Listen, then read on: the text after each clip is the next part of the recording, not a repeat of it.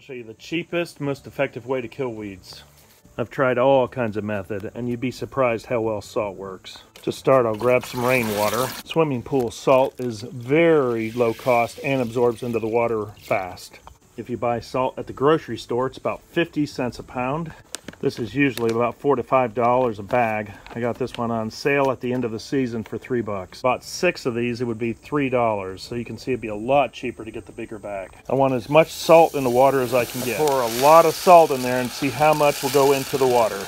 You want to make sure there's plenty of salt in the bottom. That way the liquid soaks up as much of the salt as possible. A garden sprayer will work, but a watering can is a lot easier. You can see I put 1 dose of salt water on this and none here. Very effective. I'll put a second dose on this.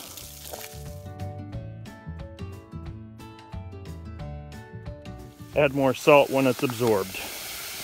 I filled the spackle bucket up probably about 8 times. I left this spot untreated, and you can see right here is where I treated. I've tried Roundup and chemicals like that. I've also tried vinegar, salt, and soap, and I find that salt water works as good as any of them.